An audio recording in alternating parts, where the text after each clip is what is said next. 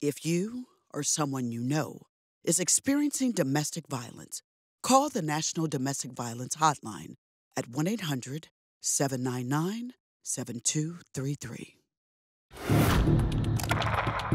Your body's going to respond. Stress is screaming at you and making you do crazy stuff. Observing the signs. You think somebody could have killed her? I hope not. Detecting changing stories. If you go ahead and take a polygraph test and you don't do well, now we're really going to be all over you. Spotting when to hold back. He's starting to feel like, I've got this. He believes me. And when to close in.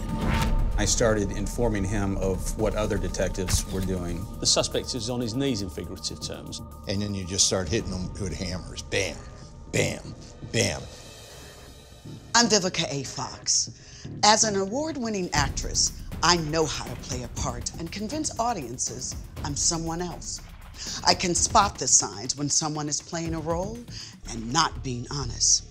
We'll expose the lies and uncover the shocking truth on our journey to uncover the secrets of the interrogation room.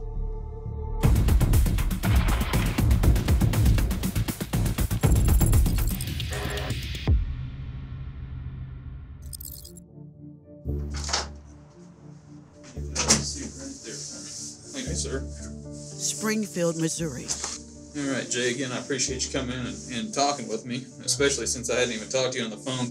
At police headquarters, 65-year-old retiree Jay Rothe has asked to see Detective Neil McCamus. What do you know so far about what's going on? I saw her last night at about 3:10. I left. Rothe is worried about his friend, 53-year-old Linda Riley. He just learned that she's been reported missing. The previous day, a neighbor became worried when she could hear Linda's phone repeatedly ringing. Upon entering the unlocked property, there was no sign of Linda. She called the police, who were concerned upon arrival because of what they found. Her purse is here, her phone's here. It looks like there's been a struggle of some sort, and they agreed with her, right? I mean, what woman leaves the house without a phone anymore? Or without her purse, or without both? Somebody who's pretty endangered is most policemen's guess. Linda Riley is described by her family as a kind, fun-loving person who loved animals and was devoted to her dogs. As someone always determined to see the good in people, it meant that she could also be very trusting of strangers. This further alarms the Springfield Police Department, and they issue a missing endangered person alert and began an investigation into her disappearance. The response by the police being happening so quickly was simply because of the evidence at the crime scene.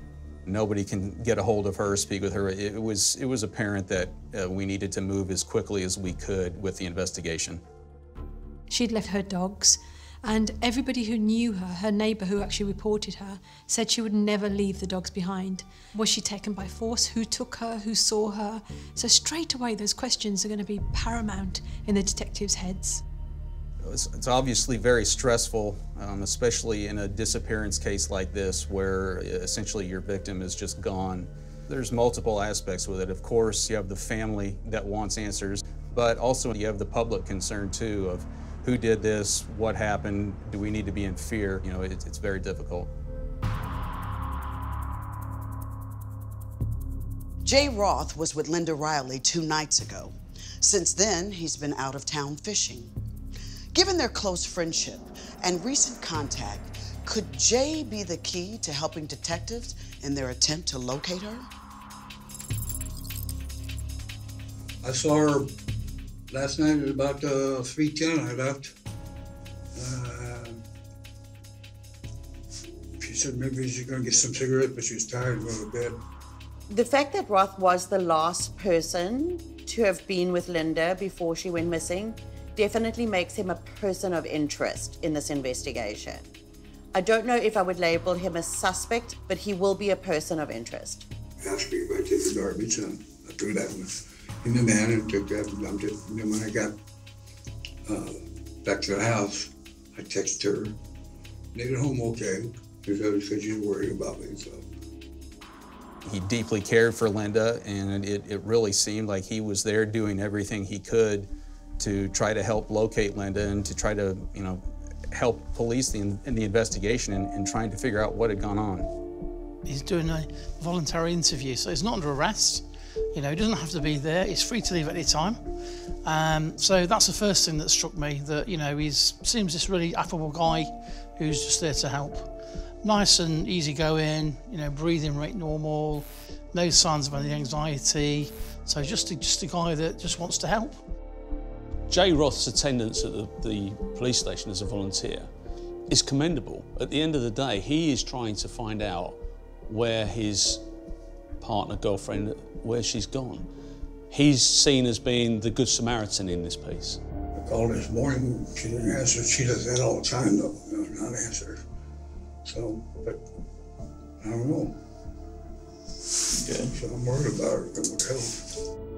As a close friend of Linda's, Jay's knowledge of her life, habits, friends, and acquaintances could give the police the lead they desperately need. You know, did he see anybody hanging about? Was there anything untoward? Was Linda worried about anything? She's stressed out a little bit about these guys that have been coming over this, that one guy particularly. Who was that she was stressed about? I think it's the Floyd guy that come in the house the other night, drunk. So you just know him as he's a black male named Floyd. I saw him one time, but I don't know him, you know. He came in the house and... You don't know Floyd's last name? No, not at all. So what did she say about that she was stressed out about? Oh, man. The guy come in the house and he was halfway in the living room, she said. And she kind of pushed him out the door and stuff, and he went out. And then night before last, he come back over and he was drunk, is what they said. I don't know if he was or not. The neighbor saw him. So that you're saying Saturday night? You said the night before last? This is Monday. Yeah, but it was Saturday night. Yeah. Saturday night. Okay. So what do you think? What do you think happened? I don't know. Anything could happen with that neighborhood there and stuff. It's a bad neighborhood. That's where that kid got shot across the street from. Right. There's all kinds of going on over there. Okay. Roth's demeanor led me to believe that he was being open and honest with the detectives and truly trying to help them in trying to find Linda. We have to listen to him because he may actually be that helpful person who's really concerned about Linda, who wants to help and wants her found quickly. And missing people, if they're found quickly within the first 24 hours or so, they're more likely to be found alive. The longer it takes to find that person, the more chances are that that person is going to be unwell or dead. The police are all but certain 53-year-old Linda Riley was met with foul play. However, she's only been missing for a little over 24 hours. There is still a chance Linda can be found alive. The initial hope is that she just got into it with somebody, maybe she's at somebody's home. They need a lead in order to progress this case, and it could be information provided by friend Jay Rothe will show them the way forward. So you just know him as Floyd? I saw him one time, but I don't know him now. Will the 65-year-old retiree's information be enough to save Linda?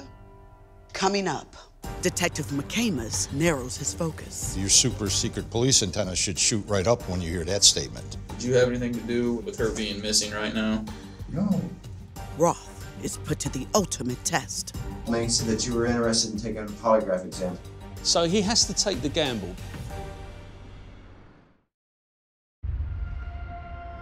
53-year-old divorcee Linda Riley has been reported missing. She hasn't been seen in a little over 24 hours. The Springfield police are convinced someone is responsible for her disappearance. You think maybe she's been harmed? I don't know, but the guys coming in the house like that. Anything could happen. Her friend Rothe has asked to see detectives to assist with search efforts. He is concerned about some of the company Linda has been keeping. Detective McCamus wants to know more. Who would want her dead? I don't know. I don't know who would want her dead, but I don't know. Some of these weird guys, like I said, she has come over and gives her number and stuff. You know. A lot of that crap going on lately. Initially, the detective needs to focus on the individuals that he has in front of him, and if the investigation progresses, he can start looking at those and widening the search. But initially, he does need to look at what's right under his nose. At this point, Detective McCamus surprises Roth by suggesting any concern around Linda's disappearance could be an overreaction. Do you think that she maybe just left? This leads Roth into arguing the case and offering additional reasons to be concerned about Linda. What he says is compelling, but he inadvertently alerts Detective McCamus' suspicions. No, she wouldn't leave without her dogs and stuff.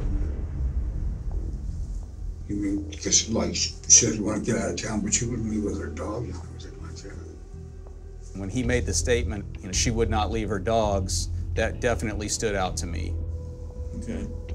Are her dogs still there? As far as I know, they were when I left. How would he know that the dogs were still there? There was no way for him to have that information at that point. Could they still be there, you think? Oh, I can imagine so. Okay. I don't know. Now, that could be a problem for him because how does he know the dogs were left? How does he know she didn't ask a neighbor to watch the dogs? She didn't drop the dogs off at a friend's house, whatever, right? But he immediately said, oh no, she wouldn't leave the dogs there, which, your super secret police antenna should shoot right up when you hear that statement. For Detective McCamus, Jay Rothe has just changed from a concerned friend to a person of interest. And the interview is now an interrogation. What would you consider your guys' relationship? Pretty good friends. Good friends? Yeah. I mean, like I said, I helped her more than anybody else. Yeah. Nobody else would even help him because they were afraid of him. Sure. So you guys are good friends. Has she ever wanted an intimate relationship with you? Oh, we've had a little bit. You had a little bit of an intimate relationship? Maybe having sex on occasion? Is that what you're talking yes. about? Okay. Okay. When was the last time you guys had sex? Oh, probably a couple months now. A couple months ago. Have you guys ever had any physical violence? No hitting, pushing, shoving, nothing at all like that? No. So just some verbal arguments is all? Yeah. Did you have anything to do with her being gone? With her being missing right now? No.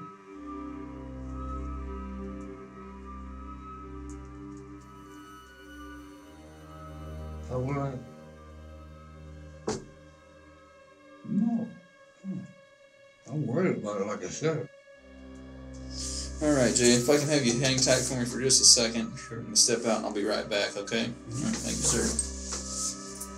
When detectives ask direct questions to people, do you think she's dead? Do you know what happened to her?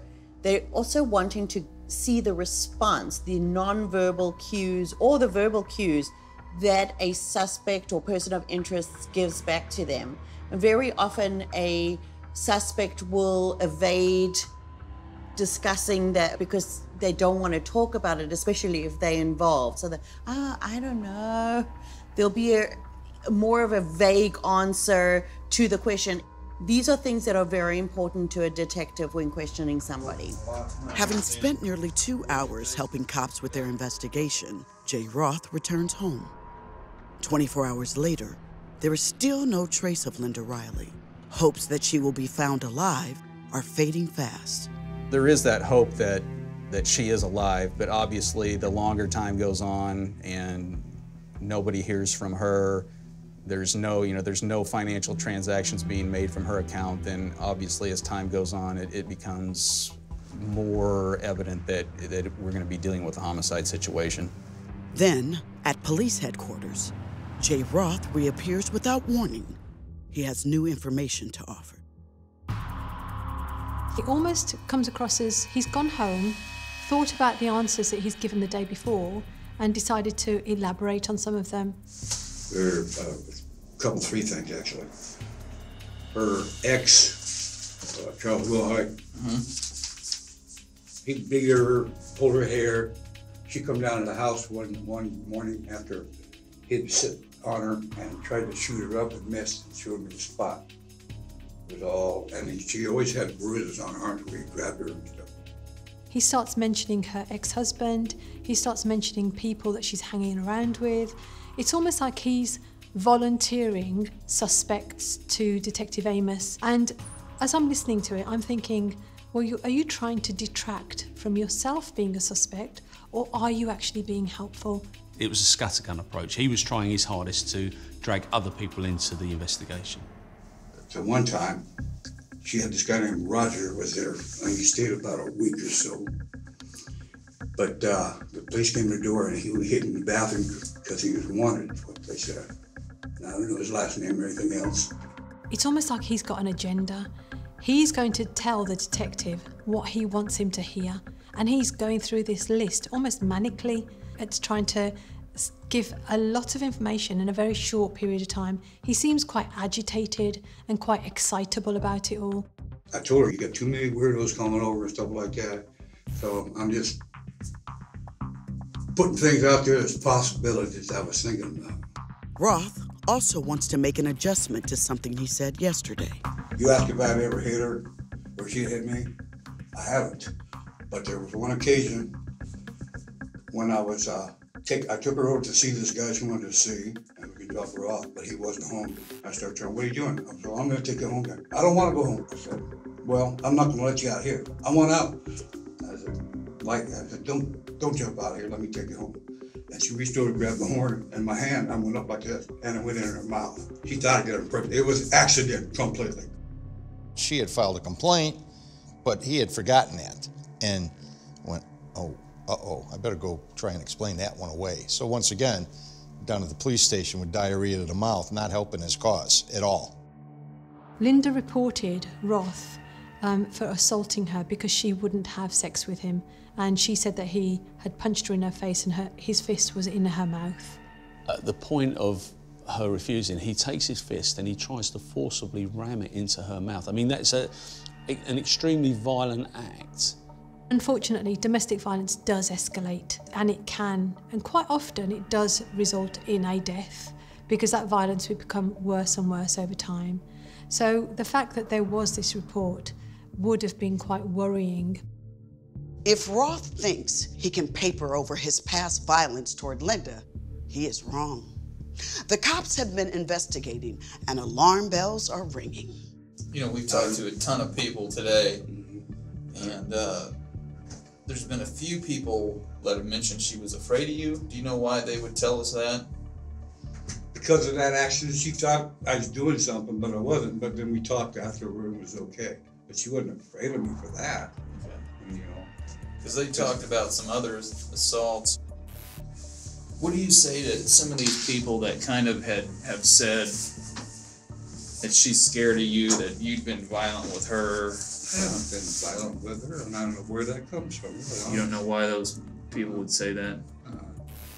Because the biggest hang-up today, because we've talked to so many people, and there's no trace of her or anything after you leave the house, a little after 3.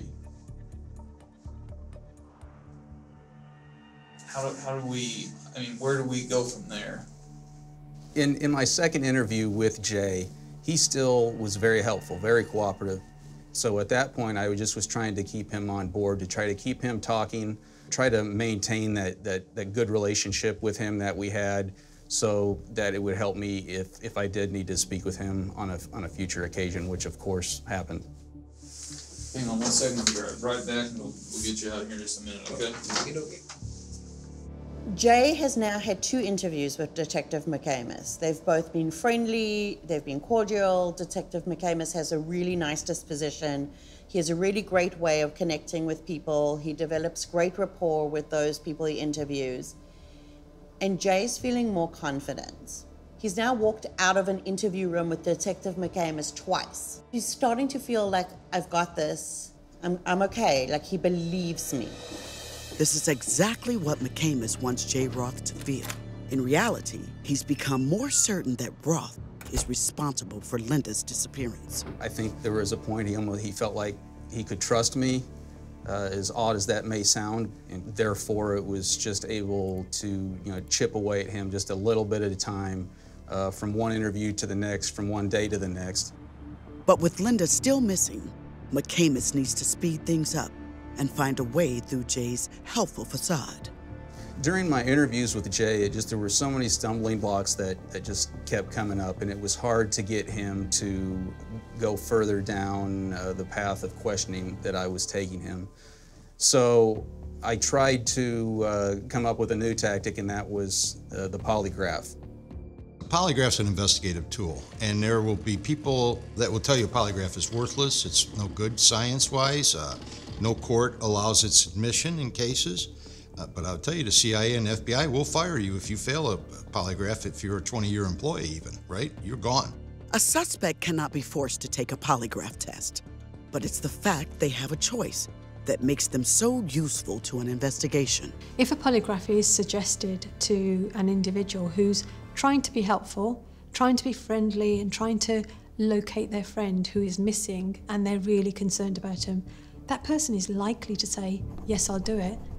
If you refuse to take the polygraph test, it definitely sends off alarm bells in a detective's mind.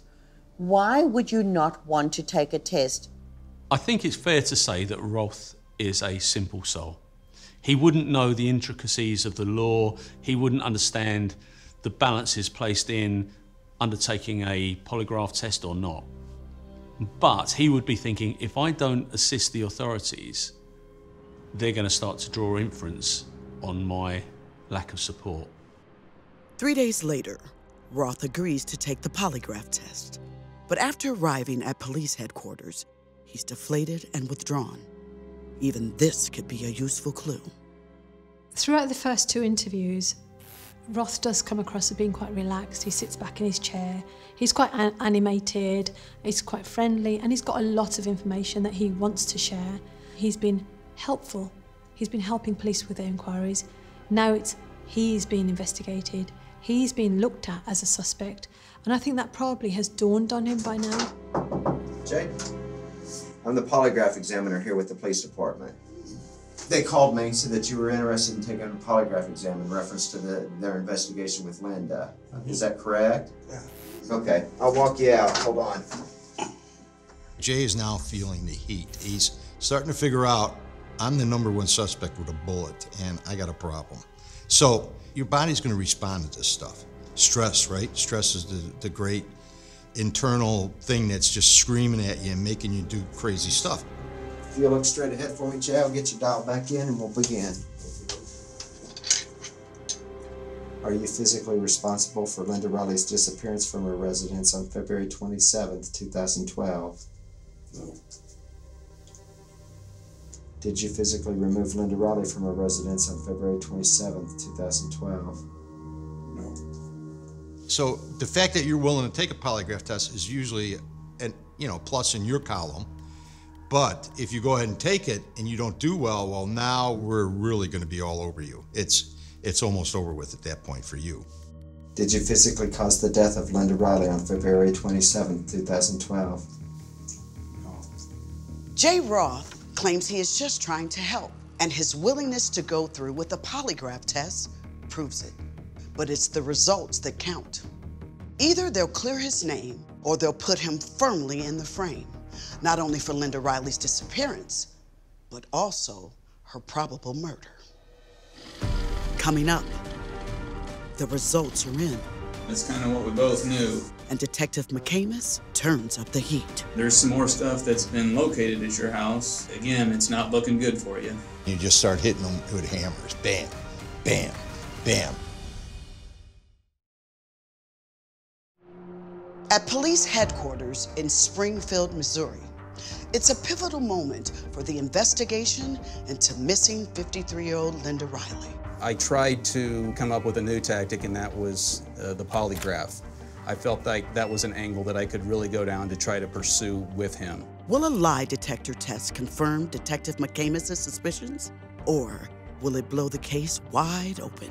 While the polygraph examiner prepares his results, Rothe waits nervously in the interrogation room. Now, someone's response to being told they failed a polygraph will be linked to their belief in how sort of valid it is. Well, we got the results back, Jay, and it's kind of what we both knew. You failed it pretty bad. So let's just cut to the chase. He tells Rothe he's failed it and that they both expected him to fail it. And it's almost, you could see the visible change in Rothe because he does become dejected. It's like almost like the life has come out of his body. Okay. Tell us what happened. Let's get this over with. It's been a long day for us all. You know, you see him sag in that interview room, and it's almost like, well, that's it. I'm at the end of it. What do I do now? He knows. And it is that realisation. Detective McCamus knows I lied. So clearly Rothe believed the polygraph was basically, you know, undeniably yes or no. So that went some way in that being the catalyst really for him beginning to unravel. I didn't hurt her, I didn't take her. Everything was fine when I left.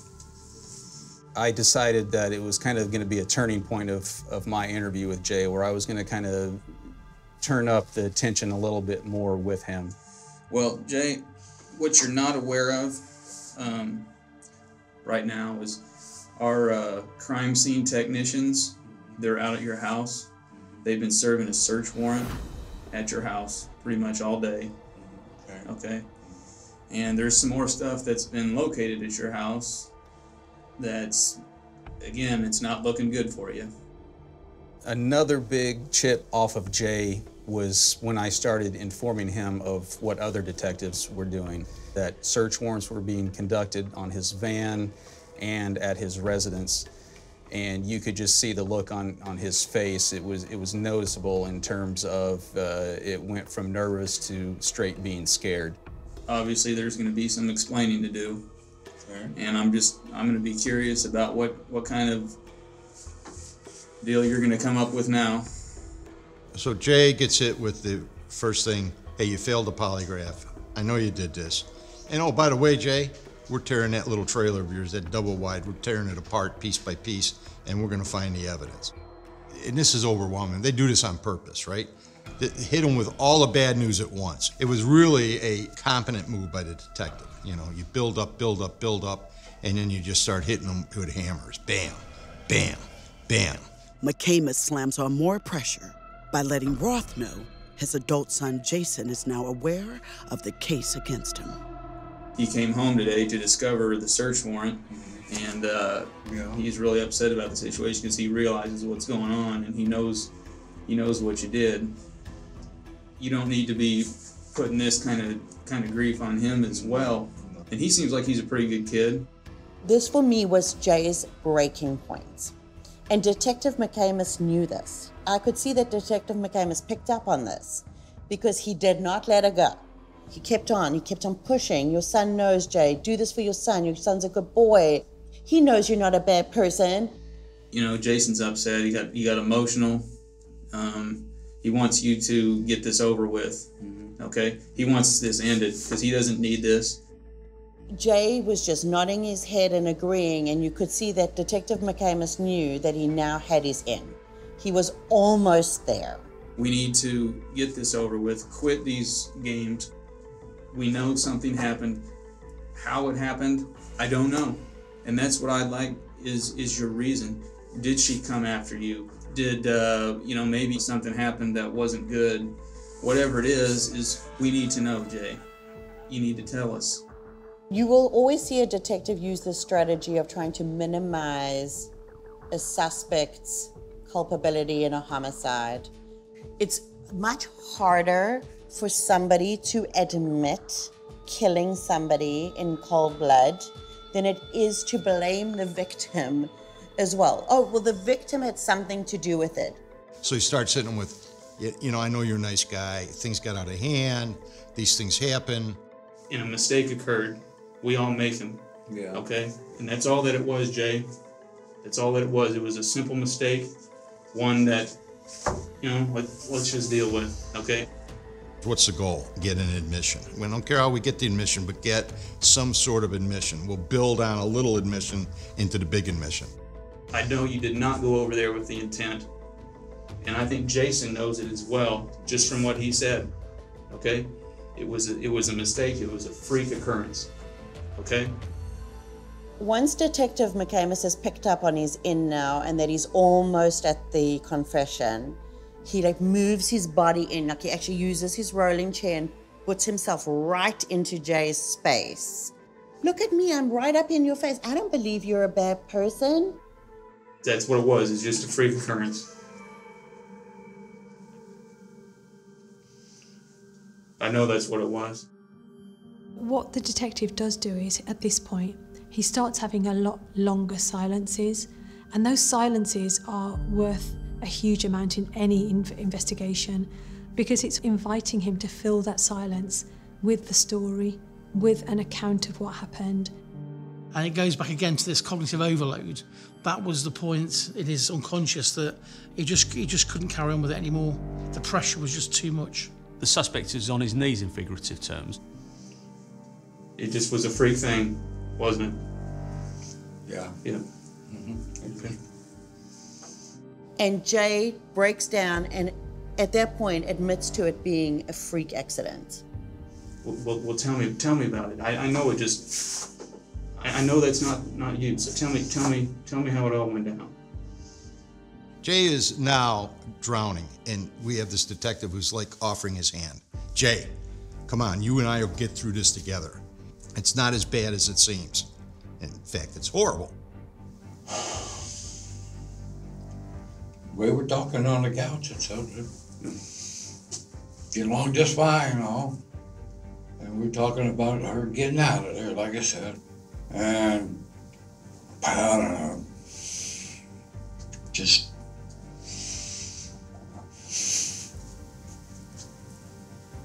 things happen. I don't know, we could just didn't mean to do anything. The empathetic way that the officer deals with the suspect is really good. He's giving the suspect the opportunity to unload on him and share his burden. Rothe hasn't got anybody to confide in. I don't think he's got any real friends. The officer is probably the closest relationship that he's had in talking to somebody for some considerable time. Why are you having people stay over that are hurting you and like that? Or she got mad, like I said, she doesn't talk. I guess scuffled a little bit and stuff. Banged her head. So I took it over to the house. So I guess she was mad at what I thought of her. And she went and just smacked me. I said, you don't need to be doing that stuff like that. And she started to holler at me. And I smacked her and she fell and hit her head. I guess she didn't come around.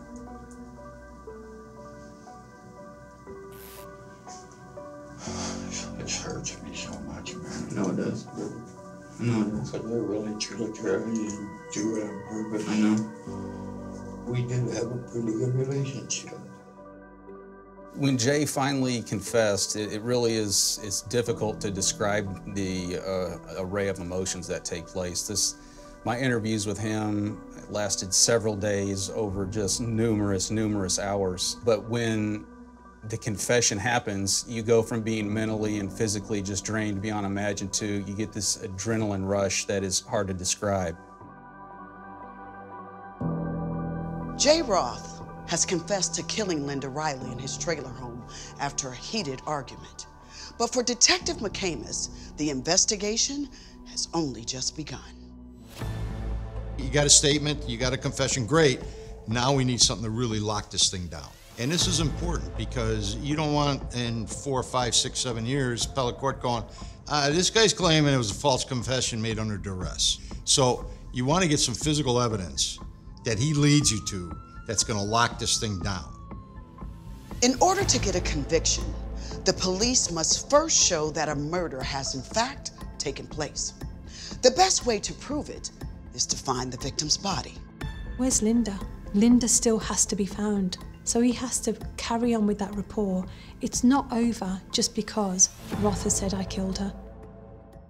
Coming up, Detective Neil McCamus starts to piece together what really happened to Linda Riley. I was not expecting anything like that, and so it was shocking to me at that point. Are her bones still out there?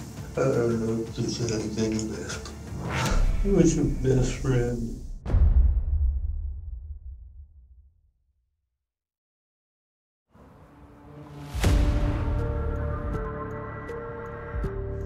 And I didn't know Detective McCamus has extracted a murder confession from 65-year-old Jay Rothe. But Rothe is yet to disclose what he did with Linda Riley's body. Can McCamus get the answers that Linda's family so desperately needs? Everybody knows this poor woman is dead, okay? But for our purposes, we want the kind of closure that's going to lock him in the penitentiary for the next 1,000 years, okay? And that, in this particular case, she's missing. There's still no body. Jay, what happened to the body? Well, where'd you take her, Jay? That last place we went, Aldridge. Aldridge. Up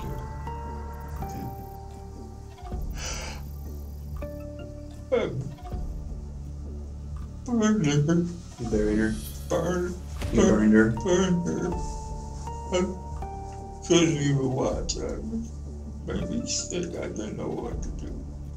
When Rothe actually admits killing Linda and burning her body, I think at first the detective is quite incredulous because he said, "You buried her." And then when Rothe says, "No, I burned her," I think there is a little slight bit of shock there because that's not normal. I was not expecting anything like that, and so it was shocking to me at that point, and I was surprised when he clarified and said, no, I burned her. Who was your best friend?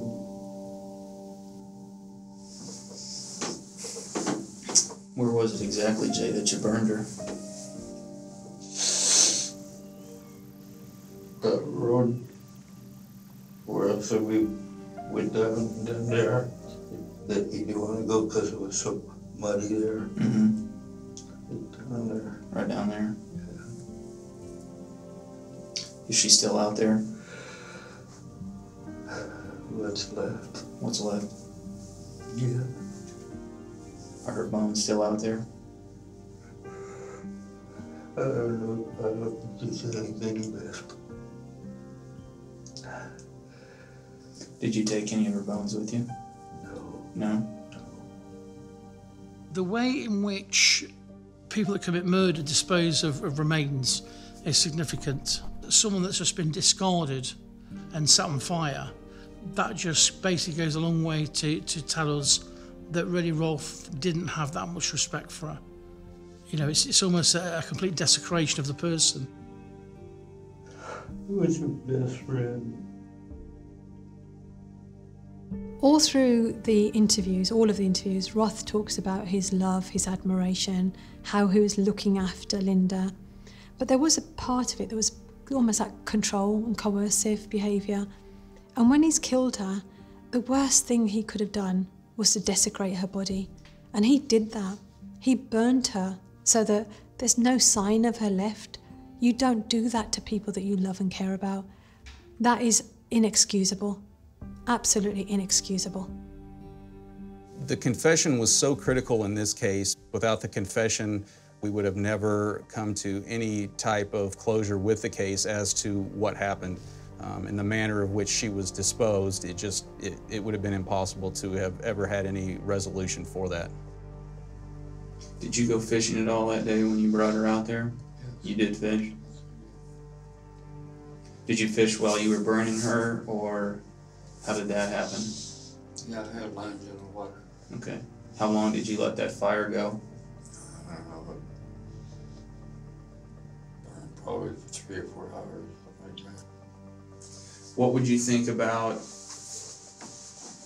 taking us out there and showing us exactly where it is? That way maybe we can... Would you? Yeah. I figured you would. Yeah. I think you're ready.